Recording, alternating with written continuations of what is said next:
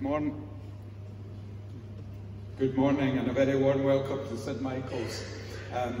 As always, I'm not very organised and hadn't pre-printed notices, so I'll do them from this side where I can see them. So, next one. So on Monday night at the session we decided on our Lent appeal for 2024, it will be Médecins Sans Frontières, in particular for their work in Palestine. So start collecting your loose change or putting aside the money that you would have spent on the sacrifices you're making during Lent and bring it with you on Easter Sunday. On Tuesday, and for the next 6 Tuesdays, Andrea is leading Lent study groups. It's using Christian Aid material. The first one is Act on Poverty, Prophetic. They are all standalone, so you don't need to sign up to them all, but do come along to all or any as you wish. On Wednesday afternoon at 2 o'clock, the Guild meet, and Mr. Eric Melvin will give a talk on Japan. On Friday night at St Martin's on Dalry Road, there's a quiz night. Now last year, I think we were 2 teams. I don't think we've a title to defend, but I think we were close contenders the last time. So if you are free on Friday, do come along and join us. I think you bring your own drink and nibbles, and certainly was a fun evening last year, so please do join us. Alec Anderson is again collecting chocolate eggs for Easter, so if you want to bring some, give them, and he'll put them somewhere safe for distribution on Easter Sunday. The World Day of Prayer service on the 1st of March, for this area, the service is in St Mary's Episcopal Cathedral at 11:30. The service has been prepared by Women of Palestine, but was done so probably about 2 years ago, so it will have changed somewhat in its meaning. And on Saturday the 2nd of March, just advance morning, our monthly coffee morning, 10:30 till 12. And please do join us for tea and coffee in the hall after the service. This morning, Andrea is preaching as interim moderator at St Andrew's Claremont. It's their annual stated meeting, and we are delighted to welcome William Watt, who is currently Assistant Minister at Carstorphine Old, and I think has been doing quite a bit of local work for Andrea at St Andrew's. So it's a pleasure to have you here to lead our worship this morning, William. Thank you.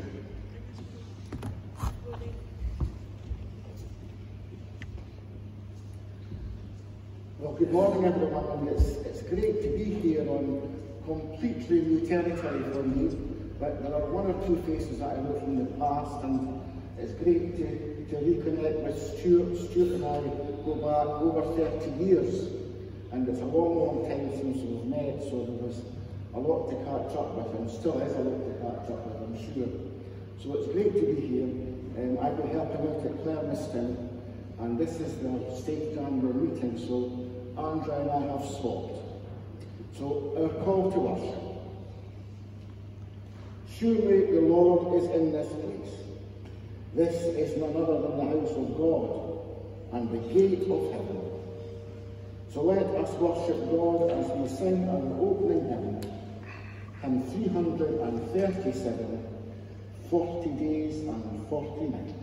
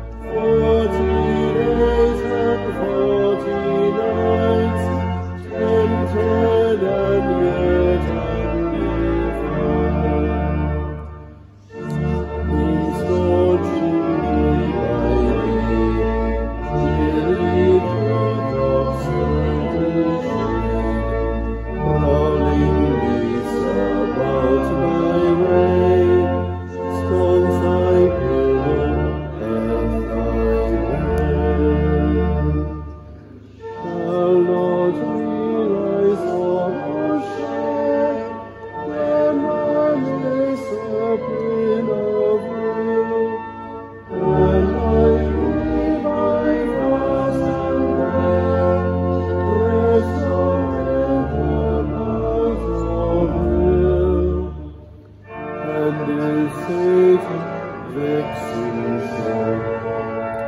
Flesh and spirit should essay, Lord is vanquished before, wilt not suffer us to fail.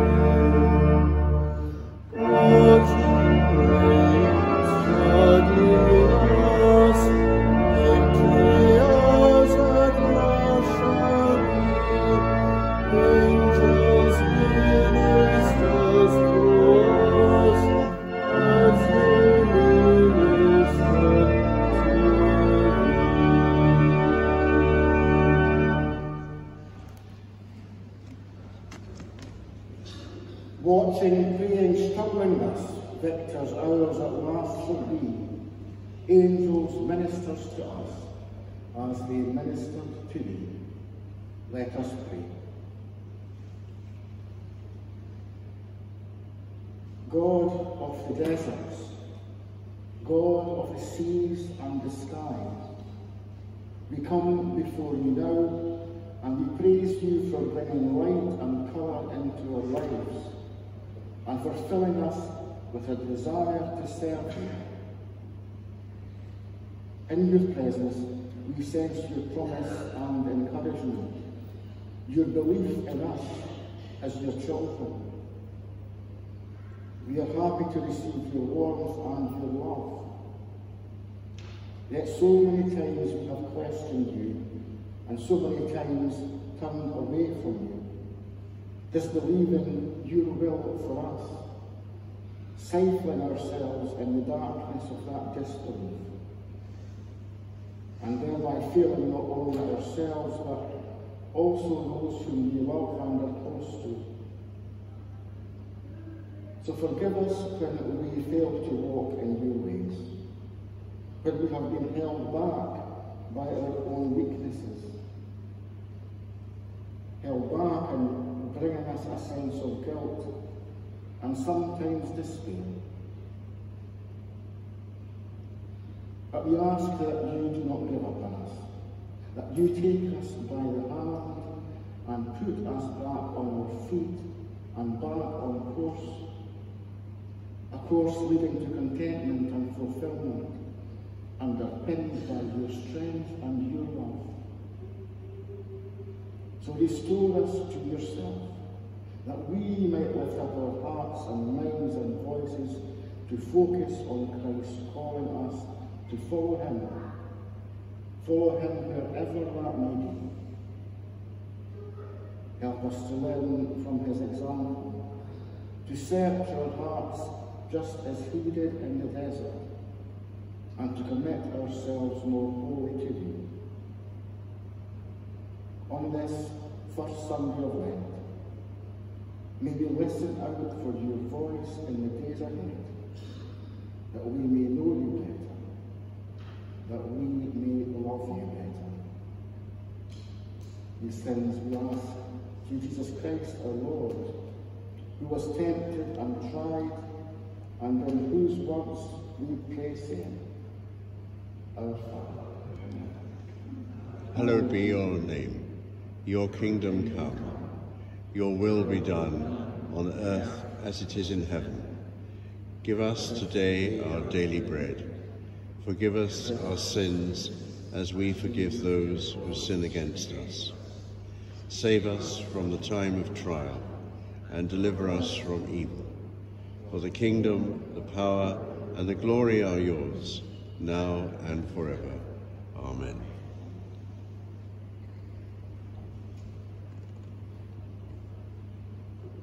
Up on our slide this morning is a picture of different images of Christ, different images that show how many different ways that he has been depicted by different cultures and different periods of history.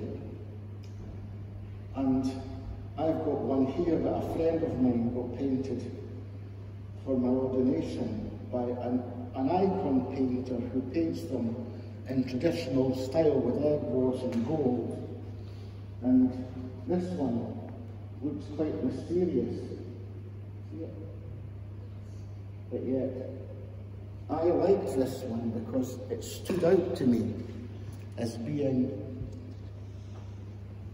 highlighting the mystery of Christ, the Christ that's mentioned in John, in the Logos, where it speaks about John, Christ as the Logos, there from the beginning of time, the Creator with God from the very beginning, while the Spirit brooded over the water and caused anything to exist.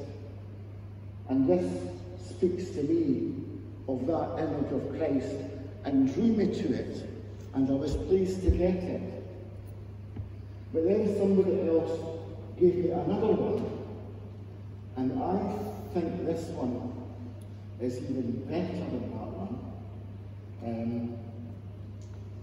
because I think it might even be truer to form. And I'd like to show you this one. See what you think about it.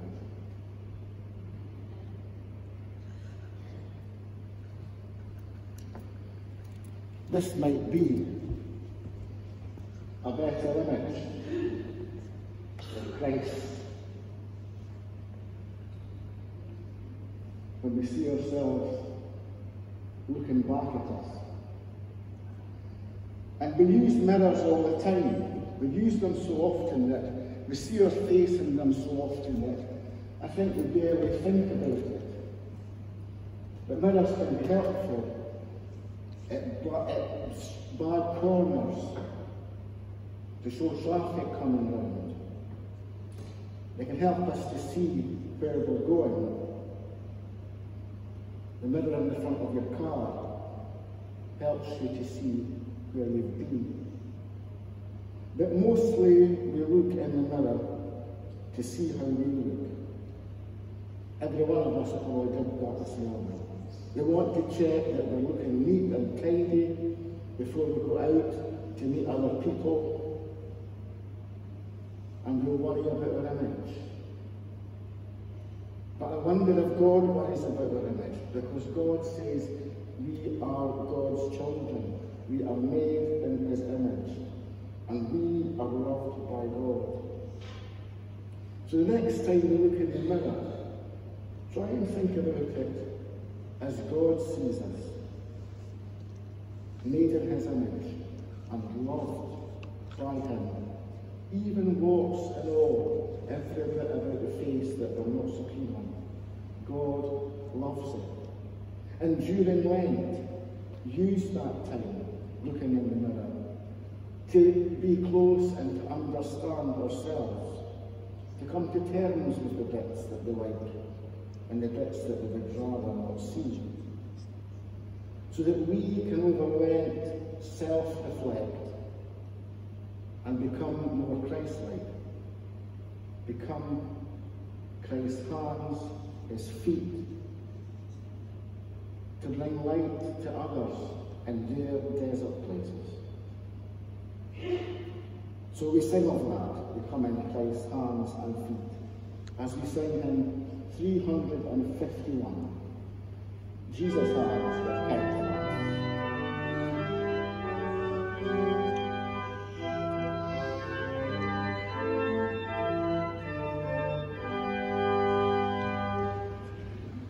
Jesus' hands were kind hands, doing good to all, healing pain and sickness, blessing children small, washing tired feet and saving those who fall. Jesus' hands were kind hands, doing good to all. Take my hands, Lord Jesus, let them work for you. Make them strong and gentle, kind in all I do. Let me watch you, Jesus, till I'm gentle too. Till my hands are kind hands, work too good to you.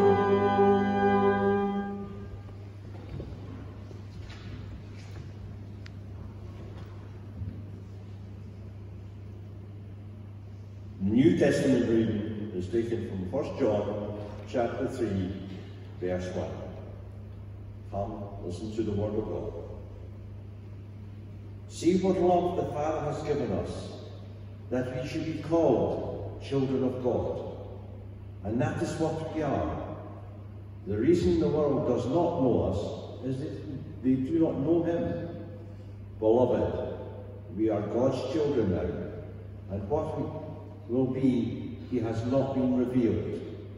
What we do know is this: when he is revealed, we will be like him, for we will see him as he is. And all who have seen us hope in him, purify themselves just as he is pure. Everyone who commits sin is guilty of lawlessness. Sin is lawlessness. You know that he was revealed to take away sin, and in him there is no sin. No one who abides in him sins. No one who sins has either seen him or known him. Little children, let no one deceive you. Everyone who does what is right is righteousness, just as he is righteousness. Everyone who commits sin is a child of the devil, for the devil has been sinning from the beginning. The Son of God was revealed for this purpose, to destroy the works of the devil. Those who have been born of God do not sin, because God's seed abides in them. They cannot sin, because they have been born of God. The children of God and the children of the devil are revealed in this way. All who do not know what is right are not from God, nor are those who do not love their brother and sister.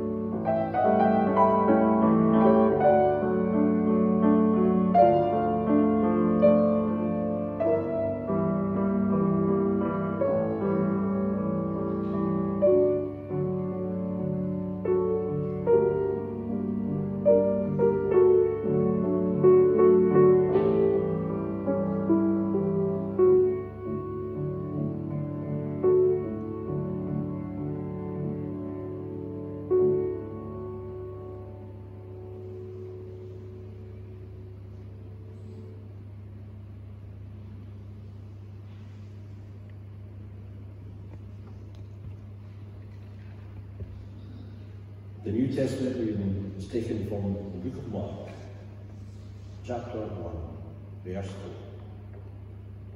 John the Baptizer appeared in the wilderness, proclaiming a baptism of repentance for the forgiveness of sins. And people from the whole of Judea, countryside, and all the people of Jerusalem were going out to him, and were baptized by him in the river Jordan, confessing their sins. Now John was clothed with camel hair, with a leather belt around his waist, and he ate locusts and wild honey.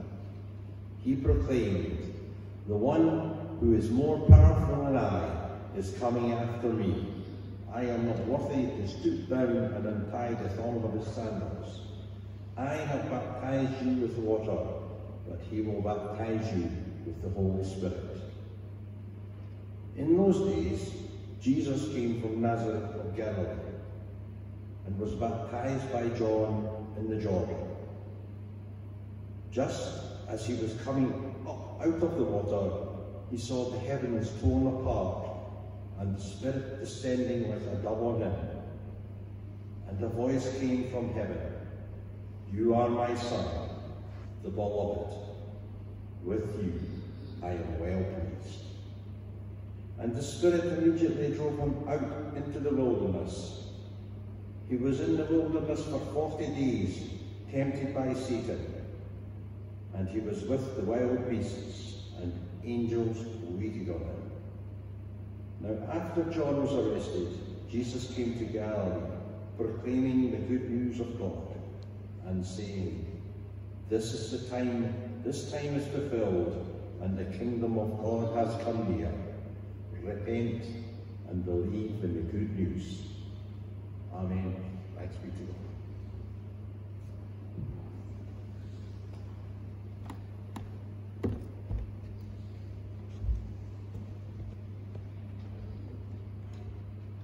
And we worship God again as we sing our next hymn. The words are on the screen. Teach me, my Lord and King, in all things thee to see.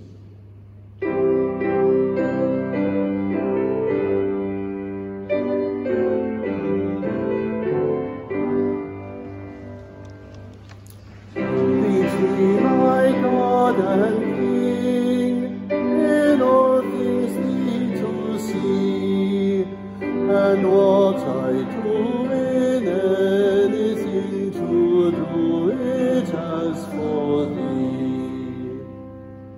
A man that looks on glass, on it may stay his eye, or if he pleaseth, through it pass, and then the heavens spy. A servant with his claws makes drudgery divine, who sweeps a room as for thy laws, makes that and the action fine. This is the famous stone that turneth all to gold, how that which God doth touch and own cannot for less be told.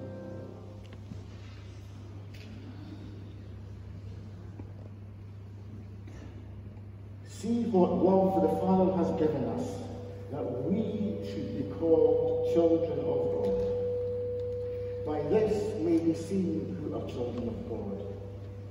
Whoever does not do right, or who does not love his brother, is not of God. In the name of the Father, the Son, and the Holy Spirit. Amen. How are we seen by others? What does our reflection say about us to the world around? The words that we've just heard sung by George Herbert a few centuries ago are something really interesting to say.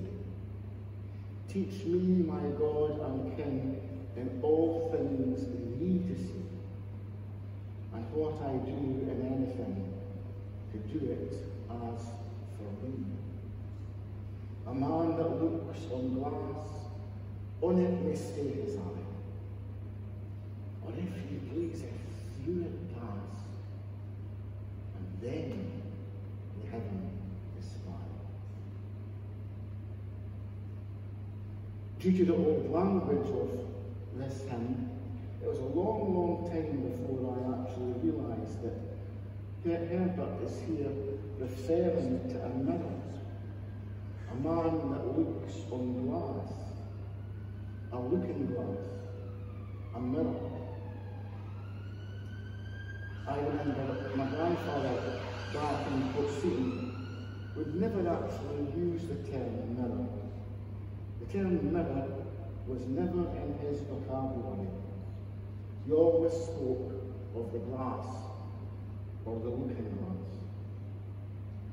And the term looking glass seems to me to be much more profound than just a mirror. We look in the mirror each day and we see ourselves looking back at us. And do we like what we see? We see ourselves so often that we don't notice the passing of the years, that the face looking back at us now is very different from the face that looked back at us 40 or more years ago. We've changed with time. We've changed not only in outward looks, but we've changed inwardly as well. And I think this is at the heart of what Herbert is saying. We can look in the mirror and see only our outward image, or we can look more closely, more deeply into it, passing through the outward image and see more profoundly that face looking back and see what that face is actually saying to us. If we take time to look more deeply, looking at the features, the eyes that have seen every moment of our lives, that have made us who we are, that know our deepest thoughts, we will see ourselves more fully. We'll see ourselves for who we truly are. Bits of what we'll see we'll like a lot. Other bits, not so much. And other bits, we would rather not remember at all. But as Herbert says, if he pleaseth, through it pass, and then the heaven is far. Don't know about you, but I've always felt there's something slightly mysterious about mirrors. Something slightly sinister almost. There's a famous painting of a lady standing with her back to you, and you can only see her face through the reflection in the mirror. And I've always found there to be something slightly odd, slightly eerie about that. As though if you turned round, the real face would be completely different to the one in the mirror. There used to be a Highland tradition connected with mirrors, where people claimed to have the second sight, and would sit with just a candle staring into the mirror in an attempt to tell the future. They called it scrying. So mirrors have been used for lots of unusual associated purposes. But they're also slightly odd, for if you look in a mirror, you're seeing a kind of alternate reality. To start with, everything is reversed. And the face that we see looking back at us is actually different to the face that others actually see. And we could only ever see ourselves in the mirror. So that begs the question, do we ever actually see ourselves as we truly are? As Burns said, "Oh, with some power the gift to give, to see ourselves as others see us. It went from many a blunder free us and foolish notion. So what image do we portray? And are we happy with it? In our reading this morning, we are given a glimpse of what we truly are. We are given a glimpse of the chance that lies through the mirror to see ourselves how God sees us, as made in his image, as children of God, as well loved. We'll sing a bit later on, behold the amazing gift the Father has bestowed on us, so that we may be called sons of God. That's the image looking back at us. John says, we are beloved we are God's beloved children now. This is the possibility of resurrection now, of a new way of seeing ourselves, of new possibilities, but also new responsibilities to ensure that our reflection reflects the right things back, not only to ourselves, but to those around us. Lent is the time when we prepare ourselves to be ready to make change. It's not simply a period between leftover pancakes and the promise of chocolate eggs. The realisation of this waiting time gives us hope. Hope for the present and hope for the future. God's love is universal, and he wants to show us we are all his children, each and every one of us. For he loves the whole of creation, even when creation misses the mark. The poet John Faber puts it like this: two worlds are ours, because only sin prevents us to describe the mystic heaven and earth within, plain as the sea and sky.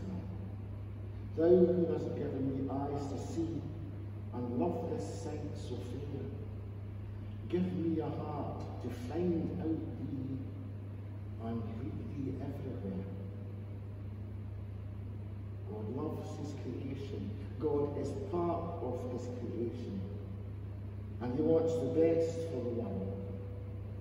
And we have a special place in it, and a special responsibility to it.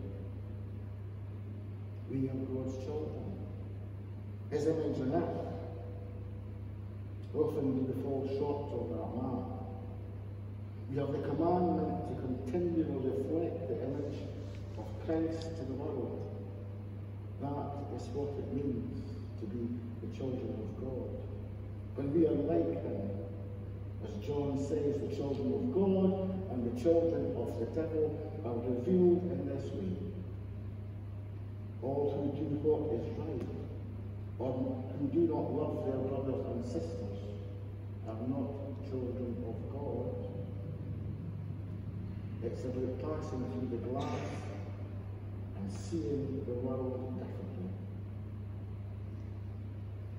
William Barclay tells the story of a man who every day went into a cathedral and he would kneel down in front of a large altar crucifix in a prayerful position, and he could be there the whole afternoon. And it was noticed that he never seemed to say a word.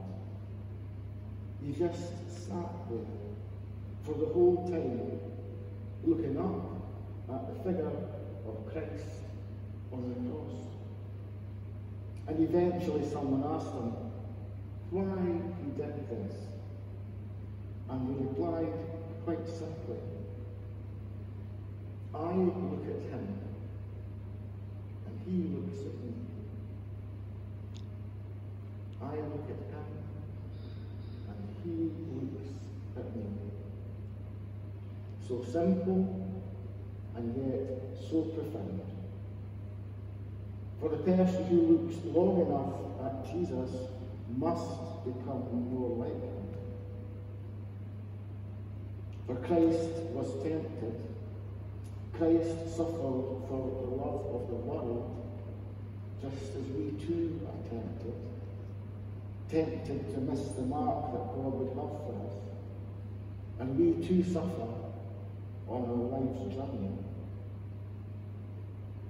But the wilderness time of Lent asks us to get close to the trials and sufferings, and to understand our lives and the world better, and to understand that the greenish rather than black and white is the building block of creation, and the wilderness time allows us to sit in that grace.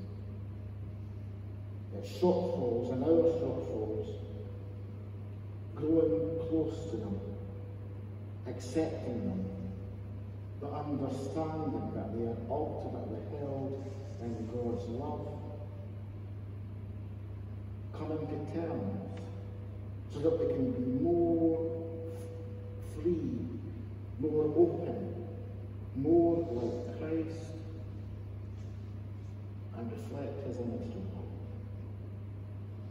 The image in the mirror that looks back at us is the image of a child of God, warts and all. And moreover, when we see others, we see the image of another child of God, warts and all, looking back at us.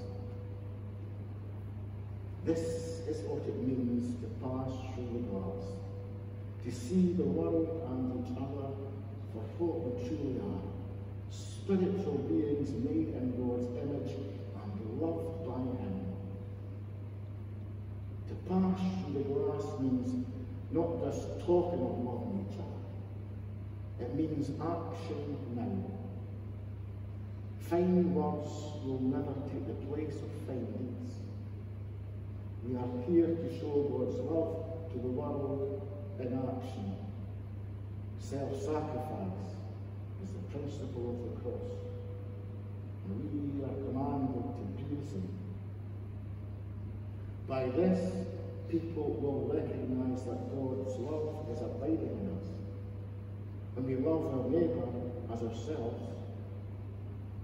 Surely this is good news of resurrection that is possible now, of a new and better way of living, a better way of seeing and understanding each other.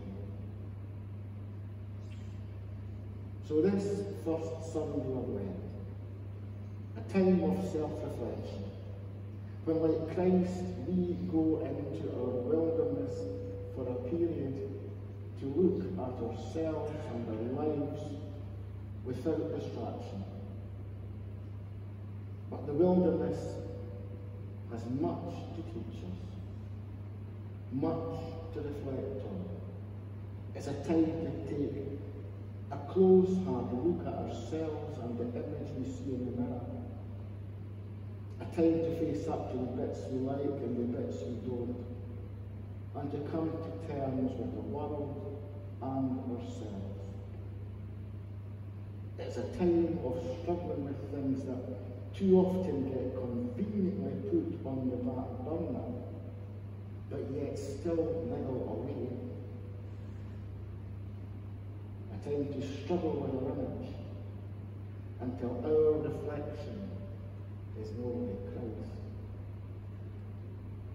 So this Lent, look in the mirror.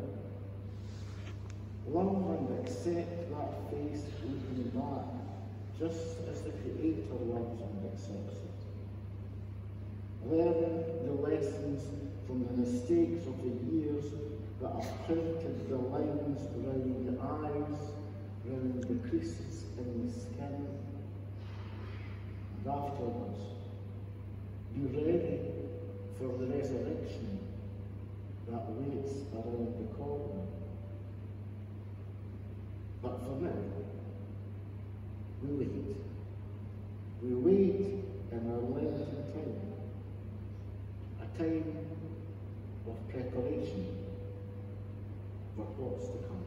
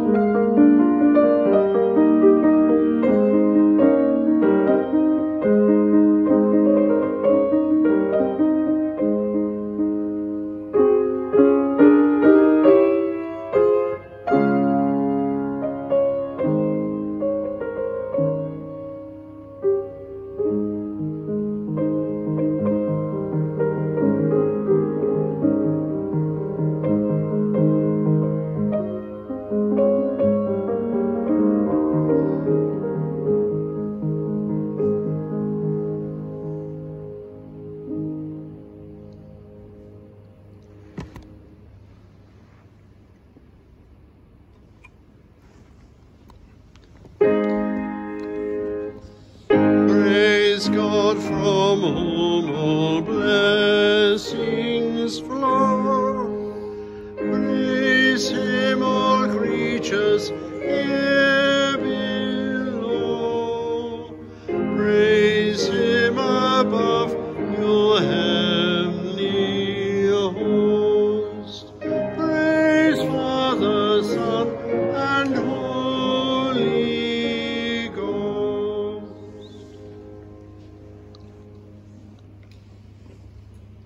And we dedicate our offering.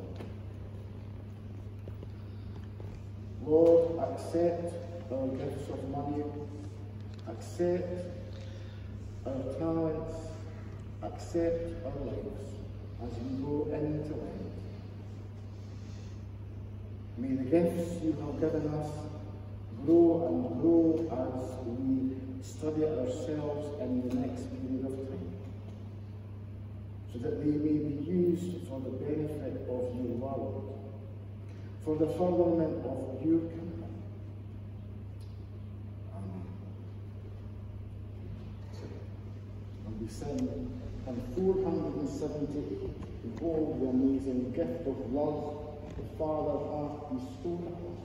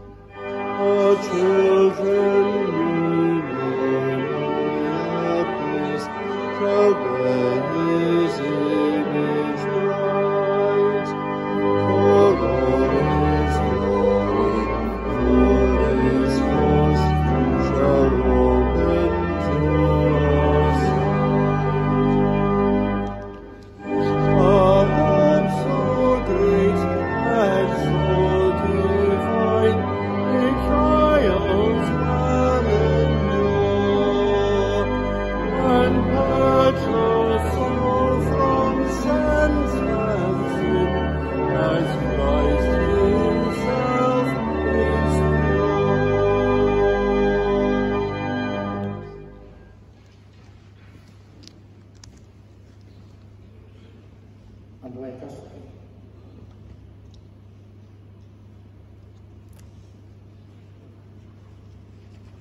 Lord, may this period of Lent be a time of self-reflection, of understanding ourselves better. May the time in the wilderness draw us closer to our true selves and to you. Help us to reflect your light in this dark world. Transform our reflection in the mirror to look more like you and less like us. More selfless, more loving, more accepting of others, more pliable. Thank you for your never changing perfect image on which we can rely. Forgive us when we make this life about our kingdom instead of yours. The fear of the Lord is the beginning of wisdom. So we pray for wisdom this morning. Wisdom to see you in all of creation, to see you in the face of others as a loved child of God. For me, our Lenten wilderness time teach us more about ourselves and how you would have us be. Prepare us to change, to be more like you, to love freely without looking for anything in return. Open our eyes to see you in the unexpected places of life, in those who we find it hard to love, in those who we wouldn't naturally be company with. Help us to see you in those who pull us out of our comfort zones and ask the questions that we would rather evade. Help us to look through the image we see in the mirror to a deeper reality, where we can see you at work in us, in all things in heaven and in earth. You are the creator of all things. You work through the most unlikely of saints. Your love underpins creation and holds all things in being. So may we look beyond ourselves and find you everywhere. Use our eyes, our ears, use our hands and feet to reflect you in a world that is in such desperate need of you. Reflecting love and hope until the whole earth is filled with the glory of God, and the kingdom of earth mirrors more closely your kingdom of heaven, your kingdom of love, this day and every day.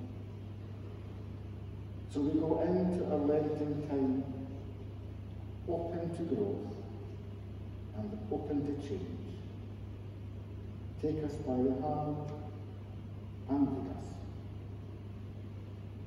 Amen. And we sing our final hymn, hymn 519, Love Divine, or Love's Excelling.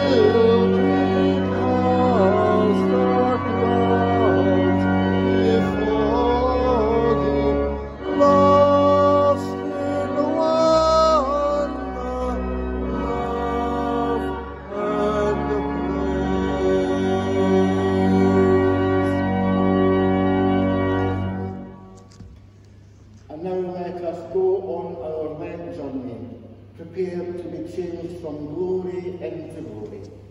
And the blessing of God Almighty, Father, Son, and Holy Spirit be with each and every one of us, this day, now, and forevermore.